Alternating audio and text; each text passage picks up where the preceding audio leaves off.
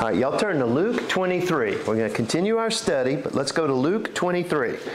Now, we're talking about the death of Stephen, and I told y'all earlier how much he resembled Christ in his death. And of course, because he's being conformed to his image.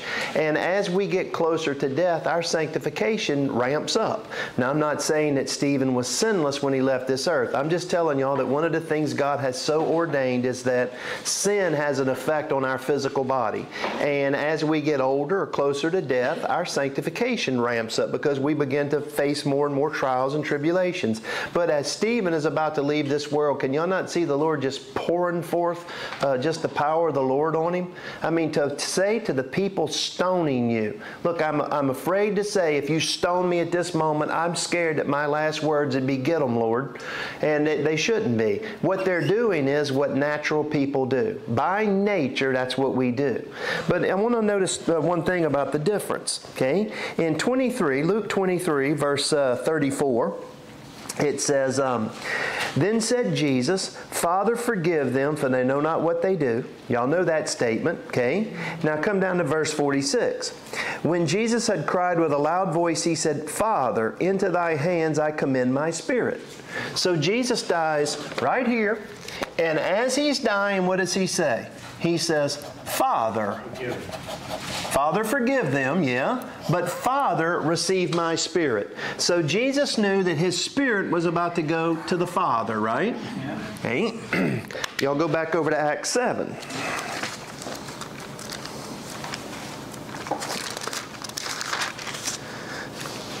In Acts 7:59, they're stoning Stephen.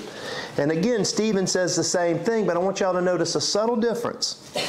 Verse 59, they stoned Stephen, calling upon God, okay, and saying, Lord Jesus, receive my spirit.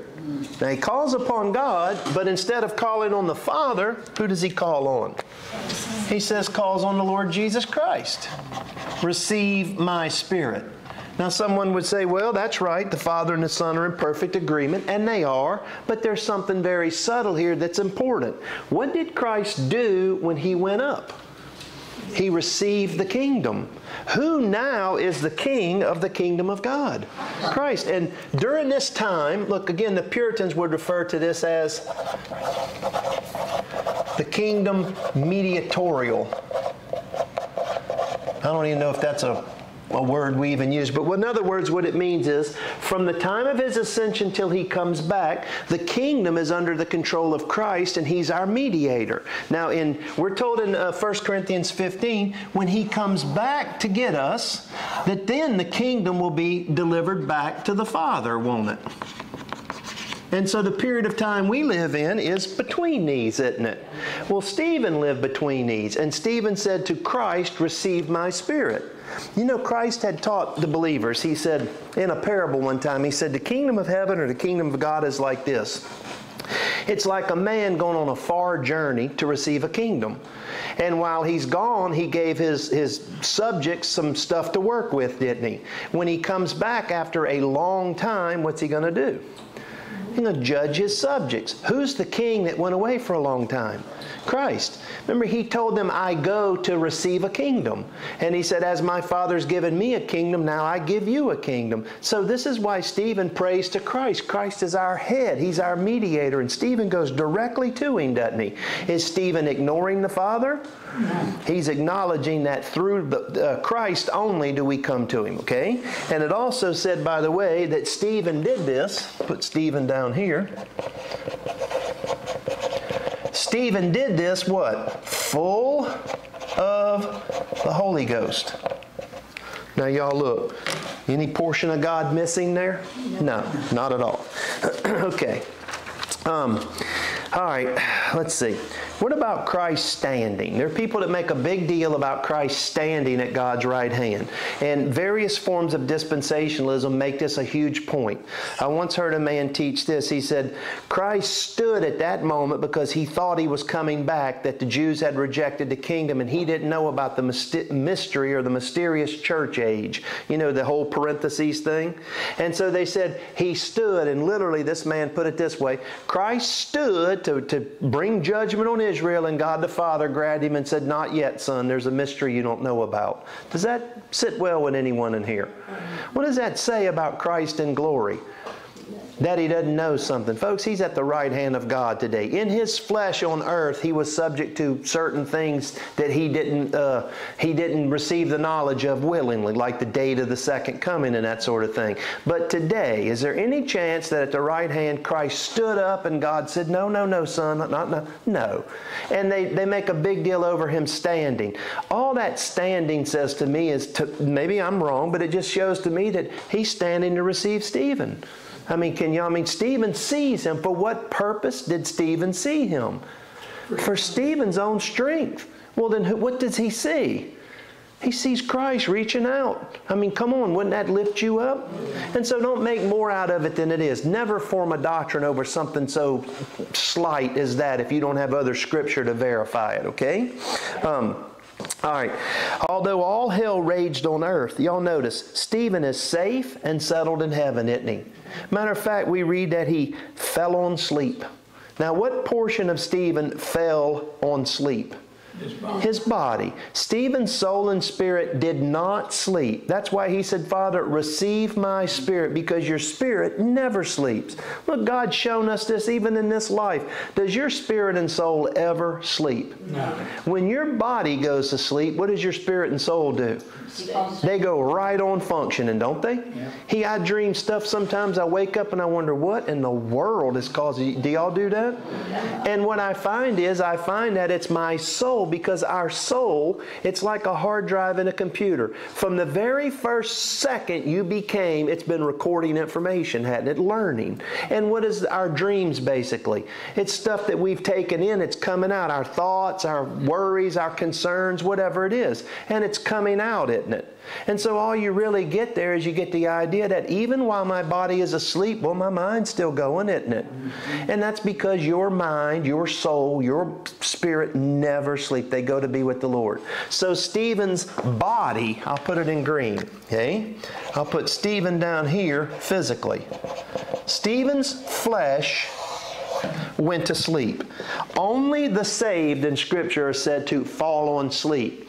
When the lost die, folks, their spirit and soul are just as eternal as ours. You know, someone said once here recently, I forgot who it was, they said, you know, everybody has eternal life. And that's true. The question is, where are you going to spend eternity? Because Stephen's body died, his soul goes to be with the Lord. When the lost in Scripture die, it says they perish. Perish. You ever thought about that? They just waste away. And yet even they are going to get a new body before being cast in the lake of fire. But where does their soul and spirit go? Immediately down. Down, I'm saying that that's the direction it's in. In Scripture, heaven is seen as up to give us the idea of above, and hell is beneath. But I do find it interesting that in the center of the earth is this lava and fire. You know, maybe God did that just for our own, thinking, so we could picture these sorts of things. Y'all, I've told y'all before about Polycarp, haven't I? Y'all familiar with Polycarp? If you're not, there is a real good movie might be on Amazon, a real good documentary about Polycarp. Polycarp was one of John the Apostle's disciples, and Polycarp wrote some of the oldest letters that we have. He wrote to the churches, and he came after John, and he was a leader of the church. And Polycarp was put to death by the Romans when they were forcing the Christians to worship Caesar. Polycarp wouldn't. He was 86 years old, and they did not want to kill him, because killing an old man didn't, the guy wanted him to recant and worship Caesar, and he wouldn't. And they fed him to the lions, if I remember correctly. But anyway, Polycarp has this quote. He wrote this now in his life. He said, talking about the incident with Stephen, watch how this is almost prophetic. "Let us then be imitators of Christ's patience, and if we suffer for Christ's name's sake, let us glorify Him, for He has set for us this example in Stephen." Do y'all know how Polycarp died? Just like Stephen. They told him to recant, and he said for however long he had been saved, I think he'd been saved like 70 years. He said, for 70 years he's been a faithful Savior to me. How could I deny Him now? And so they fed him, and guess how he died? They said that Polycarp, rather than just standing there and letting the lions get him, as an old man started running toward the lions. Can you imagine? Why? Committing suicide? No. I suspect he might have saw, something like that. But whatever it was, did he die in, horrible pain and agony? No, he didn't. And so that's the Polycarp. And you can read about many saints that have died that way. All right, my question is here. Are we prepared to die that way? I can tell you sitting here, nope, I ain't brave. I'm scared of pain. Don't hold your hand up. No, but I know this. If Polycarp had not been emboldened by God, Polycarp would have been scared too. If Stephen had not been emboldened by God, he'd have been scared. I know that if it comes to something like that, God has promised He'll give us the strength, won't He? Well, we got to trust that, don't we? I know y'all get tired of the same story, but I love the story of John Huss. They're going to burn him in the flames. Look, the Roman Catholic Church is going to burn this man. It might even, they're going to burn him. And they're going to burn him for what? Trying to get the people the Word of God. Now, why did Rome want to keep the Word of God out of the hands of the people? Control. Because as soon as you read it, wait a minute. I mean, I read Matthew 1 through 6 as a teenager, and I knew, I ain't doing something wrong here. But when John Huss wouldn't deny, they threw him in prison, and he's worried, just like I would be. He said, I'm going to die tomorrow. I need strength. I'm not a brave man. And they're going to burn him. I can't imagine burning at the stake, and they burn a lot of people that way. But that night in his cell, his friend come to visit him, and he was trying to get up the strength. He was trying everything he could, and there was a candle or a lantern in there, and he prayed, and he brought his hand down over it, and as it got down over the flame, it started to burn him, and he pulled away, and he started crying. He said, if I can't take the flame of this candle, how am I going to take the flames tomorrow? The next day when they killed him, you know what he told them? They said, recant. He said, light the faggots. The faggots is what they called the sticks, right? Light it. And as they lighted and he's dying, guess what he did? Screamed? Nope. Hollered? No, he sang hymns to God. How? He had the strength, Lord. God gave him the strength. Now you say, well, why did God do that? Because He loves him? Well, yeah, because He loves him, but also because all things work together for good. There was a big crowd of people there that day that saw him die. And guess what happened? Does that make you think? Some of them really thought about what they saw. People got saved. Now, what about as they're killing Stephen? Saul. I don't know if this is, I have no idea. When he says it's hard for thee to kick against the pricks to Saul, for whatever reason, did Saul witness the death of Stephen? Did he see the way he died? Now later, the same Jesus Christ that Stephen saw at the right hand of God appears to Saul in glory, doesn't he? The difference is Stephen saw him and wanted to go towards him. Paul sees him and what happens? He hits the ground blinded. But it's the same man that was killing the Christians that God's going to now use to turn around and save them. Isn't that incredible? That's one of the greatest things in all of Scripture to me. God showed the power that He has, and the proof that He's controlling the kingdom is, He said when a strong man has his goods, unless a stronger man comes, he can't take what belongs to him. Well, what did He take when He took Saul? He took Satan's main man. Who was the guy leading the charge to extinguish the church? Saul. And when God got ready, what did He do? He reached down and saved Saul. I mean, you talk about showing, the casting out of a devil. That's it. Okay. So the stoning and the death did not draw rage from Stephen. Instead, what did it do? More Christ-likeness. It brought him into more Christ-likeness. This is how God works. Okay. Now, how do me and you reply to attacks? I find that if I react, it's going to be wrong every time. When I react, my reaction is always personal, it's offense, it's stupid. But if I stop and don't react and I think on it and I wait and I think about it, you know what I can do? I can remember that I did all those same things. I acted just like this. I thought the same thing you think. It's all the same, isn't it? So let's all try and get in the habit of not reacting. You know, it's best to bite your tongue first, isn't it? Proverbs speaks of the wisdom of a man that speaks slowly, huh? He said, a fool is rash with his mouth. So whenever they're stoning Stephen, and me and you read about this, the thing you and I need to get out of it again is that God can give us strength even in the time of persecution. Whatever faces us, look, whatever's coming in our country, I don't know. I'm not a prophet, and I don't believe anybody is today. If things don't change, persecution's coming. I promise you that. Things might change. I don't know. But me and you need to be ready, don't we? Did Jesus prepare the men for their persecution? Yeah. He told them, here's what's going to happen to you in this world. Okay? So me and you need to think that way. Now let's talk about Saul with the time we've got left. Paul witnessed all these things. He participated in them, and not only participated in them, but he was emboldened to persecute himself by the killing of Stephen. Because here's a young man that all of a sudden holds their coats and they kill him, and what happens to him? Nothing. Rome did nothing. So now what does Saul do? Saul's emboldened. So Saul's now going to do what's been in his heart. What do you think kept people from persecuting more before this?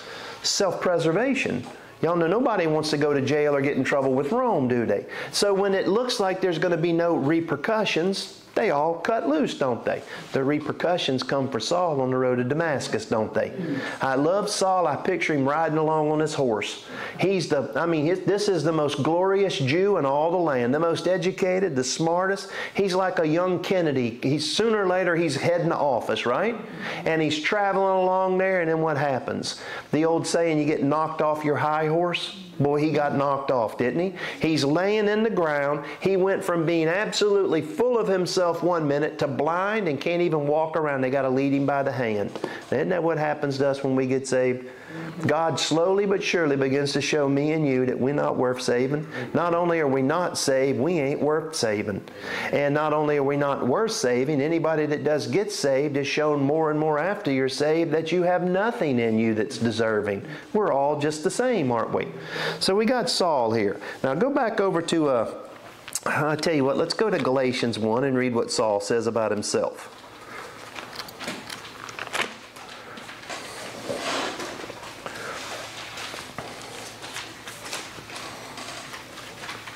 Which guy said play the man before he got killed? Let's see, was that, who said it? I think Hugh Latimer said it to Ridley. Yeah, he did. That's a good one too. If y'all don't know that one, was it Bloody Mary that killed them? I think so. I think it was Bloody Mary. Y'all know the Church of England, Henry VIII joined in the Reformation, not because of any religious beliefs, because he didn't want to pay the Pope for a divorce, and there was argument there. So he had the churches. All he did overnight was claimed all the Catholic Church's property, denounced the Pope, and made himself the head of the church. But the people in England did go along. The people were seeing the gospel and the truth. And while Elizabeth, Henry's daughter Elizabeth, was in there, seems to have been a believer. Things went well. But after Elizabeth, Mary came to the throne, who they called Bloody Mary. Well, why they call her Bloody Mary? She was a devout Catholic and immediately started persecuting the Christians. And Bloody Mary had a great man of God. Hugh Latimer was his name, and he had a friend, Ridley. They were put to death. And Courtney just mentioned it. As they were about to burn them, I think they burned them at the stake, as they were about to burn them, Latimer leaned over to Ridley and he said, "Play the man, Ridley. Play the man." You know what he meant? Act like a man. In other words, we're not going to sit up here and cry and squeal. We're going to die like Christians. Act the man. And they acted the man. Paul told me and you to do the same thing. He said, quit you like men. That means act like men, doesn't it? Now, I know he's not disparaging ladies. Y'all know when you tell somebody, be a man. Gabriel and Sienna are outside yesterday, and she's riding him, or he's riding her like a horse. And, of course, she rears up the buck, and he goes forward, so they bang heads, right? Well, here he comes crying. Well, what do I tell him? Oh, you a big boy. Be a man, you know. Hey, it's just, but again, it's the same thing. If y'all never read about these saints that were killed and persecuted, you ought to. You ought to see what it took for me and you to get the gospel. If we would read more about that, we wouldn't take our Bible so lightly. Thousands upon thousands of men and women have died so that you can have that book right there in front of you. Now, Paul says in Galatians 1:11, he said, I certify you, brethren, that the gospel which was preached of me is not after man. He said, for I neither received it of man, neither was I taught it, but by the revelation of Jesus Christ. Where'd Paul get his message from? Christ. Later, he goes to Jerusalem to make sure he's on the same page with the apostles. But he says, you have heard of my conversation in times past in the Jews' religion, how that beyond measure I persecuted the church of God and wasted it. That's what Paul did. Paul said later that he hailed men, women, and children, would go out and get them, lock them up, and bring them to have them persecuted. Do y'all think he ever got over that? No. But you know, God let him. God could have stopped him, didn't he? Well, why didn't God stop him? Because all things work together for God's good. You say, well, those people he killed, that's not fair. Oh, it's not fair that they went off to get a martyr's reward in heaven? That he killed them before they could commit more vile sins? They're not upset, are they? You say, well, it's not fair to Paul. It's not. Who's God going to use more than anybody with the exception of Jesus Christ to spread the gospel? Paul. And so what is Paul's problem going to be? He's going to have to fight against pride. What did Paul have on his mind every day? What did he do? All the people he had killed. You talk about keep you humble. You know, it's an amazing thing. I heard a teacher I liked teaching a class one time, and he said, let me ask y'all something. Who is the greatest theologian that ever lived? And people say, well, see, Luther, Calvin, you know, Jonathan Edwards. It's Apostle Paul, isn't he? He's the greatest theologian that ever lived. He wrote more than any other. He's the greatest, isn't he? Who's the greatest evangelist that ever lived? Paul, isn't he? I mean, look, Whitefield did a lot, but he didn't do what Paul did. I heard a man estimate one time that Paul walked over 22,000 miles in his life. I mean, this man spent his life. He literally preached himself to death, didn't he? And then they beheaded him. Who's the greatest teacher that ever lived? Paul. Who is the greatest pastor, the most loving pastor that cared for the church? Paul. Paul said that what weighed him down more than anything else was the care of the church. And what was Paul before God saved him? He was the worst sinner you can find. And I don't mean he was into filth. He was self-righteous and religious, persecuting the church. And what did God use him for? Whatever he wanted. If you don't believe in election and the power of God, you're not reading a story. People act like Paul was he was picked because of what he is. No, God made him what he is to use him. And so he's going to use this man more than any other. And this man prayed to have a thorn in his flesh removed. And we don't know if that was illness, if it was the memory of what he had done, or if it was just the Judaizers. We don't know. But was Paul constantly persecuted and under attack? He prayed for something to be removed for him so he could do his job better. And you know what the Lord told him? No, my grace is sufficient for you. He prayed for it 3 times. Paul would say, my prayer wasn't answered. Yes, it was. The answer is no.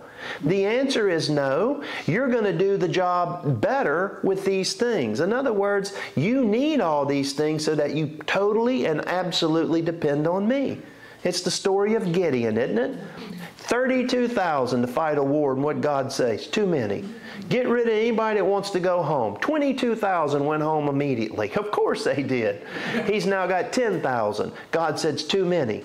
Take them down to the water and see who drinks, see who relaxes, and see who stays ready to fight while he drinks. 300 men Gideon's left with, and what did God say? Now, that's a good number.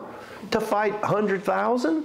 God said, no, you're not going to get the glory from this field. I am. Y'all imagine Paul. Can you imagine when Paul first goes back to Jerusalem, the shame of showing his face? To both sides. The shame of seeing your friends. It's one of the reasons I don't live where I grew up, because I hate what I was so much growing up. I just don't want to, I hate it.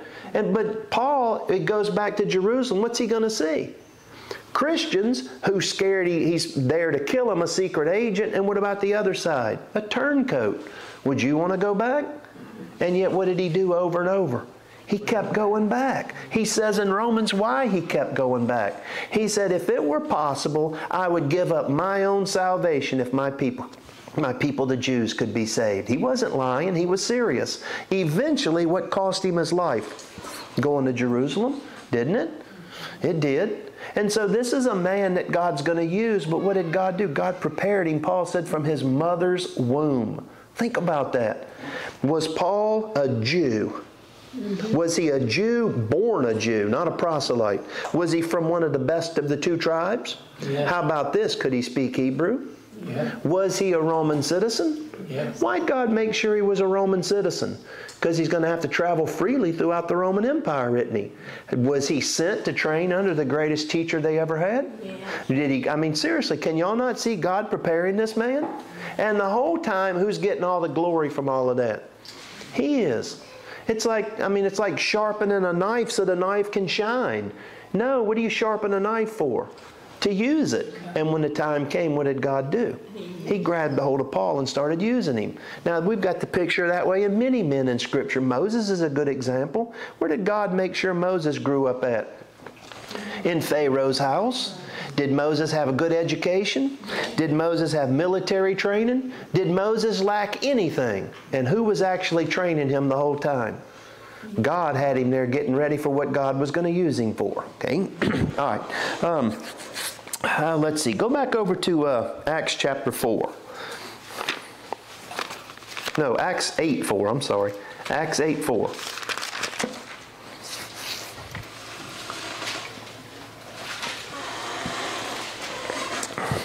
There's two words used here that I want to use just to kind of make a point. In Acts 8:4 it says, "Therefore they that were scattered abroad went everywhere preaching the word." Now it says that they all were scattered out of Jerusalem except the apostles. You've got to always look at the word all and keep it in context, okay? All doesn't have to mean 100%. For instance, we know that Jesus committed Mary to John's care, right? So wherever John is, Mary's probably there. We also know that John Mark's mother had a house in Jerusalem. A couple chapters later, they're going to be meeting there, aren't they? So either they all 100% were scattered, and when Paul gets saved, it says the church had peace for a little while. Maybe they came back. Or when it says they were all scattered, it just means the majority of them. Okay? But for whatever reason it was, they're scattered. And it says they. Now who is this they? Is it the apostles? No. It's the common people, isn't it? They that were scattered went abroad everywhere preaching the word. Now y'all see the word preaching there? It's a shame that it's translated that way in my opinion, because the word in verse 4 is evangelizing. They went everywhere evangelizing. What does evangelize mean? Do y'all know what evangel means? Euangelos, gospel. They went everywhere gospeling. They went everywhere talking about the good news. Anybody that has received good news, what do they talk about? The good news. Do y'all see who's doing this? Look, I say this because today people say something along these lines. Well, spreading the gospel is the preacher's job. You want to really be technical? It's not. The preacher's job is teaching you so you can pray. That's how it's been done. And the apostles trained all these men and women, and then what happened? Off they go. Do you have to be a man to evangelize? How about Priscilla? Yeah, Wayne? Oh, that verse 4 right there, they, you was talking about, is that 120 was empowered by the Holy Spirit? It was part of that. They'd be part of it, yep. But at one point, there's over 5,000 of them, isn't it? The whole church, thousands of them scattered, aren't they? And everywhere they go, what do? They preach the gospel. Preaching the gospel, you don't need look, how to say this. Hey, they have turned the job of a preacher today in seminaries and whatnot. They've made it to be a position that it's really not in the Scriptures. You remember what the apostles said? We covered this. They told them, look, y'all get deacons to handle that stuff. We need to stick to the Word of God and prayer. And so basically what it is you're going to make a lot more converts training a group of people than one man, a group sending one man. Now, I'm not saying that we don't support missionaries and send missionaries. Of course we do. But every single believer is a preacher, aren't we? When you get to verse 5, it says, then Philip, now this is not Philip the apostle, this is Philip, one of the 7 deacons that was with Stephen. Philip went down to the city of Samaria and preached Christ unto them. Now in verse 5, it's a different word. Okay? It's, well, charisso. I know y'all help that, but that's the word that's always translated preach. Preach means to publicly expound the Word of God. And that's what Philip's doing. But all them other people were out there evangelizing. You know how most people hear the gospel and get saved? Through a friend of a family member. Seriously, that's how most people get saved. You think about how did you hear the gospel? Most cases, it's going to be somebody started talking to you. Somebody made you aware. I can say honestly in my life that the person that first even mentioned getting saved, that even opened my eyes that there was such a thing is somebody that I'd rather be around anybody in the world but this person. But God used them. I don't know what their salvation is. I have no idea, but I know this. It's always this way. So how are people brought into the group? You know, we were sitting here one Sunday, and we were talking about gifts. This has been a while back. We were just sitting here one day. I can't remember. It might have been at the other house. I can't remember. But anyway, as we were sitting there, I was just bringing up how, you know, we hear the Word of God and whatnot. And I said, let me ask y'all, look, for instance, I believe I used Chris and Dina, but really that's not accurate. It's Al, right? Everybody remember Mr. Al? Al sitting there. And I said, how many people in this group heard the gospel or got here through Chris and Dina? About half the group did. Y'all know Chris and Dina have the gift of gab. Anytime I got to go visit, I went to see Maddie the other day and asked Chris, you want to go? And Chris always, yeah, I'll go. I like that because I don't know how to make small talk. If it's talking about the scripture, I'm fine. But when it's not, if you don't have this affliction, you don't know what I mean. Me and Lexi share it, so we both understand. We get put on the spot eating dinner with somebody, and I'm looking at her, and she's looking at me, and it's not that I don't like the person. It's just I don't know what to say. Gina's got the gift of gab. They got a group at Gina's house Monday night that I preached the gospel to, and you know why? Gina invited them. But at this particular time, it was like half the people in the group, and it was everybody was there. It was the whole bunch. And I said, well, how did all this happen? Well, I heard it from them. Where'd they hear it from them? Where'd they hear it from? I think from Chris or Dina. Where'd they hear it from? Al. Al preached to Chris. I mean, this is how God works. And it's I don't want to trivialize this, but y'all know why they come up with pyramid schemes, don't you? That's the most effective method of spreading something. Look, I'm not knocking them. I don't know anything about them. My experience has been if you've got a product that's worth something, it's going to be on the shelf somewhere. You're not going to have to do that, but people do get into them, don't they? Because the whole premise is it's exponential growth. That's the fastest form of growth, isn't it? Well, how's the gospel go forth? God knows it's the same way. Y'all know the human body grows this way. I wish Esther was here to tell us. Esther was telling us one time how when the actual sperm gets into the egg, how it begins to multiply. She knew the numbers. It starts out with this many cells, and then it's this many, and it's this many, and just soon, what do you have? It's giant. God's taken that little church and doing this with it. You know within 2 centuries what that little church is going to do? Conquer the world. It's going to conquer the known world. You say, no, it didn't. Yes, it did. Don't you ever believe that the barbarians conquered Rome. They did not. They flooded over and ruined it politically, but that's not what happened. What happened to the Roman Empire is Christianity spread throughout the empire so strong that the emperor had to change the state religion from paganism to Christianity. It don't mean everybody was saved, but what happened? Folks, they brought the empire to its knees. And they've done it many times throughout the world, haven't they? And then the opposite happens. The church gets a time of peace and it gets complacent, and then what happens? Everything starts to go the other way. Look at our country today. Can you believe that 200 years ago, some of the greatest revivals that ever took place were taking place in New England? In New York? Can you believe that? Philadelphia? Can you believe that? Have y'all ever watched the Philadelphia sporting game? Who's the worst fans in the NFL? The Philadelphia folks. I don't want to go to Philadelphia. The city of brotherly love. Are you kidding me? Do y'all know that the gospel went into the world from London and Philadelphia? It really did. God did that. God is in control, and God's doing it, and God chooses the tools He's going to use, and God enables the person to do what He's given them. Our job's just to figure out what it is we can do. Everybody can talk to folks about the gospel. Look, I'll meet with anybody y'all want to share the gospel with them, but if you're asking me to go knock on their door and talk to them, I ain't equipped to do it. I'm just telling you the truth. I mean, I used to try that, but I learned, hey, I'm not equipped to do that. You ought to hear Art tell a story about when he first got down to Code Inn, he decided, okay, and Art's got the gift of gab. He said, yeah, I'm going to go knock on every door in Code Inn and talk to people about their salvation. You ought to talk to him today about what he's seen and heard. Amazing stuff. I went one time with a man me and Wayne knew, and a fella had a hatchet in his hand. He opened the door and he had a hatchet. And the guy's trying to talk to him about the Lord. I'm standing there trying to learn, and the guy's got the hatchet the whole time. He's doing that hatchet in his hand like that. And I'm thinking, this ain't going to end well. The truth of the matter is this, in my opinion, and what I see in Scripture is this. Don't go around kicking open doors. You don't know. You keep your eye open and watch God open the doors for you, and you stick your foot in when He opens them.